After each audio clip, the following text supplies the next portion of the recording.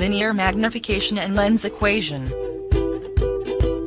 The linear magnification m is defined as the ratio of the height of the image to the height of the object. The triangles CIB and COA are similar.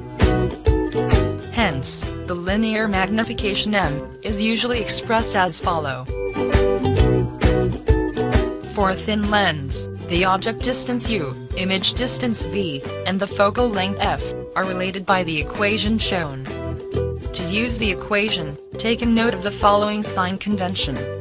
The positive sign convention indicates real object. For SPM level, the distance u, for a convex lens and a concave lens is always positive. For SPM level, the image distance v, for a concave lens is always negative. Thank you for taking time to watch this.